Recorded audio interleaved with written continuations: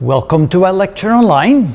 In this video, we're going to talk about the details why we need to know exactly the difference in the time between the GPS time on the surface of the Earth, that's kept by the atomic clock system on the Earth, by the control center, and the time by the atomic clocks on these satellites themselves. And we know that there's a difference between the two times, and that difference changes continuously as there's a drift on the clock on the satellites due to various reasons. One of them is that they don't run as accurately as the atomic clocks on the Earth, and secondly, we have some relativistic effects which cause the clocks on the satellite to run a little bit faster than the clocks on the Earth.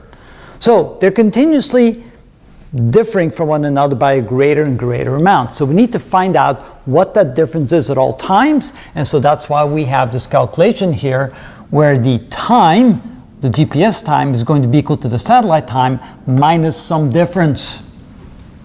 Remember that this time runs ahead of this time, that's why we have to subtract the delta TSV. And then here we have the equation, the delta TSV, which looks just like a quadratic equation.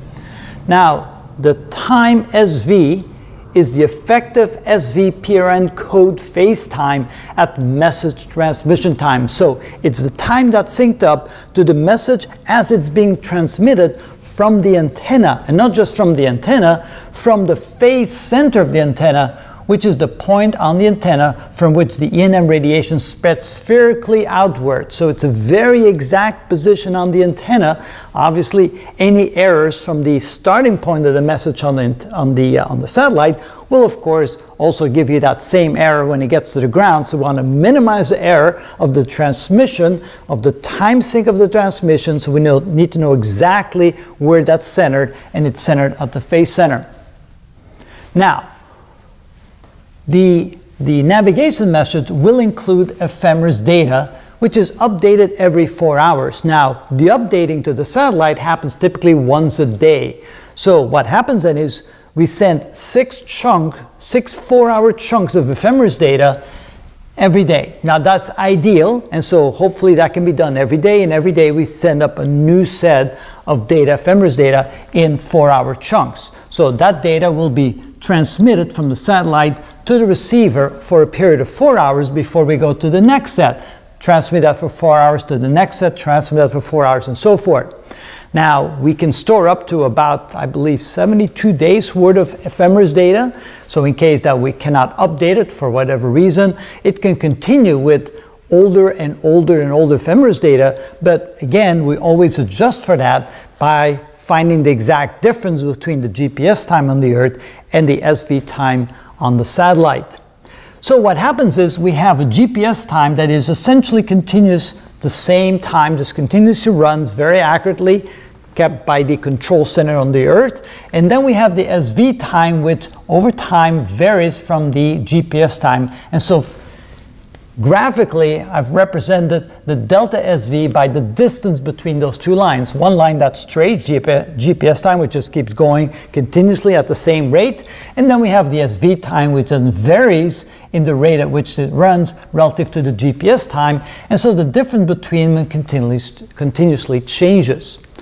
So what happens is we then approximate this slope here by a quadratic equation, and then we find an exact center point at the halfway point, halfway between those halfway in that 4-hour segment, we have an exact lineup, the difference between the SV time and the GPS time.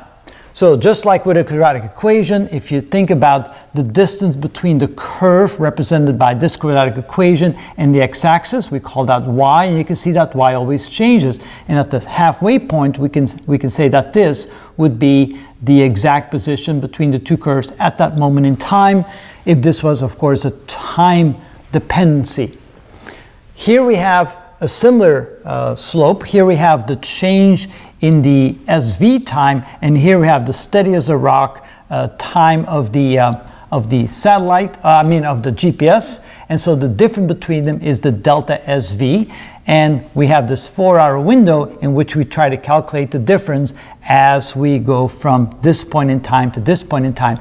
Notice our reference time for the 4 hours is the TOC, the time of the clock, which is the clock that runs on the GPS and gets renewed every week. So that's the TOC that we have in here. And instead of using the GPS time, we end up using the SV time, because it doesn't really matter if we use the GPS time or the SV time, because we're talking about a great number of seconds, so that small little fraction of a second doesn't really matter.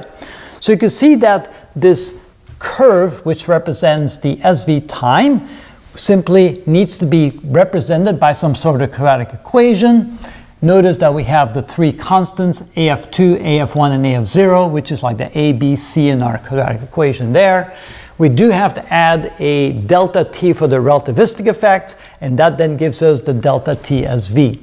And notice that every block of 4 hours will have a new set of parameters, AF2, AF1, and AF0, to recalculate the difference between the GPS time and the SV time, the GPS time and SV time, the GPS time and the SV time in 4-hour blocks. And so we can do that by sending those parameters every subframe. Well, let's see, that would be in the first subframe where it's 9 and 10.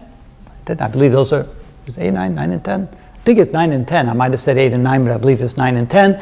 And so that then gives us the information we need to update the ephemeris data, which is the orbital parameters of that particular satellite, because every satellite sends its own orbital parameters that are very, very accurate.